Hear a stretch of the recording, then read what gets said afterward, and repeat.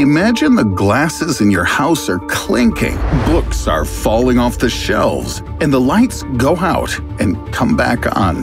What is this? The shooting of the next part of Paranormal Activity? No, it's a magnitude 5 earthquake. Magnitude is the amount of seismic energy that's released during an earthquake. It's measured according to the Richter scale, or the more accurate MMS, or Moment Magnitude Scale, created by Thomas Hanks and Hiro Kanamori. According to the MMS, for example, an underground detonation of a 1 megaton nuclear bomb will cause a magnitude 6 earthquake. When the magnitude is increased by 1, an earthquake's energy is increased by 32 times. But can a massive earthquake create a black hole? What magnitude would it take to destroy the universe? And what if we take 5 cities, New York, Berlin, Moscow, Tehran, and Madrid, and see which of them can survive the maximum magnitude and make it all the way to the earthquake that will destroy the Earth?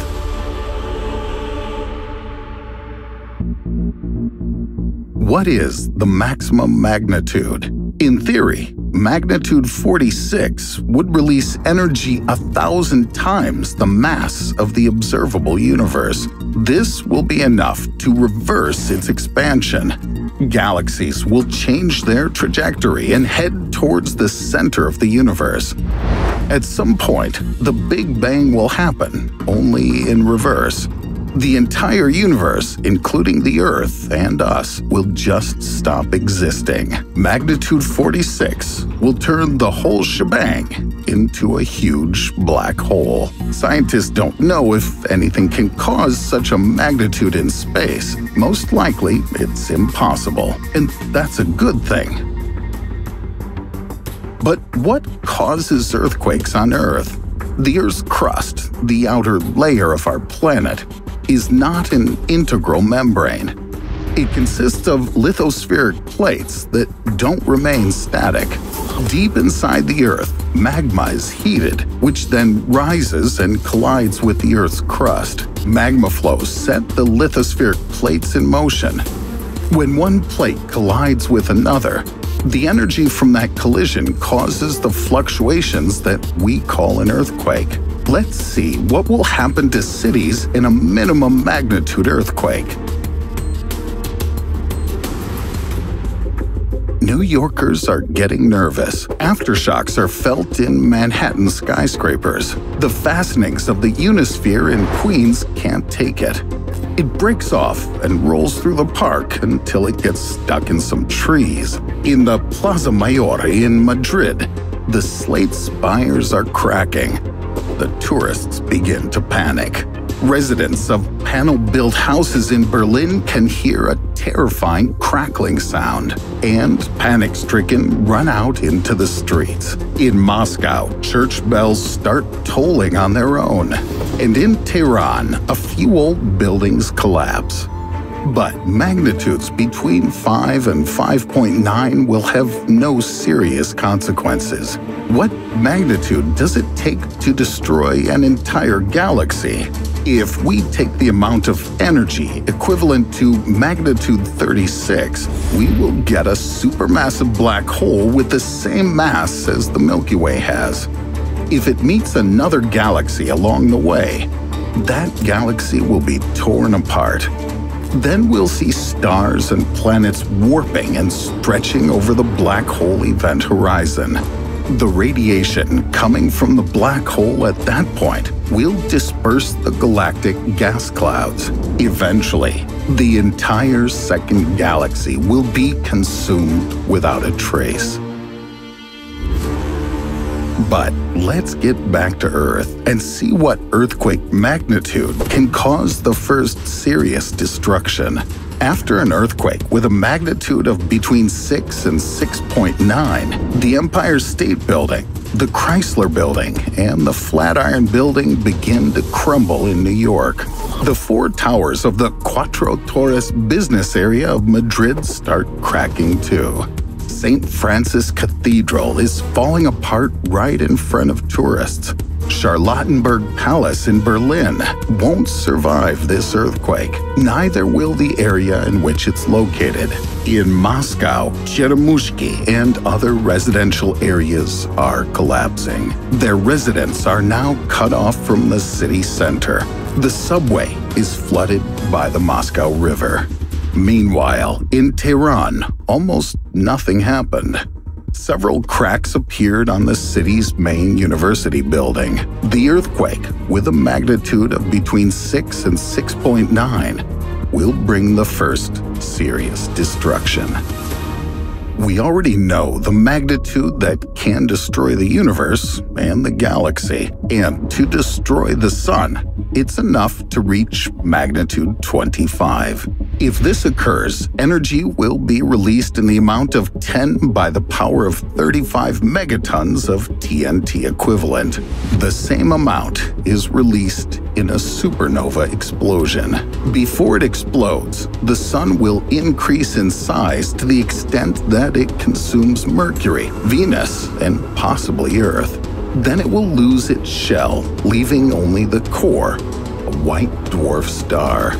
When the nucleus accumulates enough mass, 1.44 of the sun's mass, an explosion will occur, equivalent to magnitude 25. It's terrifying to imagine what would happen to the Earth in an earthquake of that magnitude. Fortunately, earthquake's force is limited on our planet. It depends on the length of the fracture between the lithospheric plates and the plate's ability to store built-up energy from a collision. Therefore, the maximum possible magnitude of an earthquake on Earth is 9.5. But even a much smaller magnitude is enough to destroy cities on our planet. All of New York's brick buildings, including Brooklyn Heights, are falling into ruins. The famous Brooklyn Bridge collapses, broken in half. Subway tunnels are being filled with debris from collapsed roofs. People trying to leave the city by car can't control them due to violent tremors. In the capital of Russia, Moscow's city skyscrapers are being demolished. 2 deep fractures appear in the central and southern parts of the city. The city divides into 2 parts. In Tehran, the Azadi Tower falls, and the most earthquake-resistant building in the city, the International Tower, can't withstand the tremors of such a force and splits in half. Madrid and Berlin are no longer on the map. They couldn't survive a magnitude 8.9 earthquake. We have 3 cities left. Which of them will survive the most powerful earthquake? All right, here comes the magnitude from 9 to the maximum possible on the Earth, 9.5.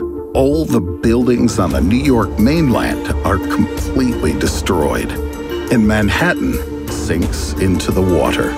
In Moscow, violent tremors and deep fractures make one part of the city slide under the other. Half of Russia's capital will melt into boiling magma beneath the Earth's crust.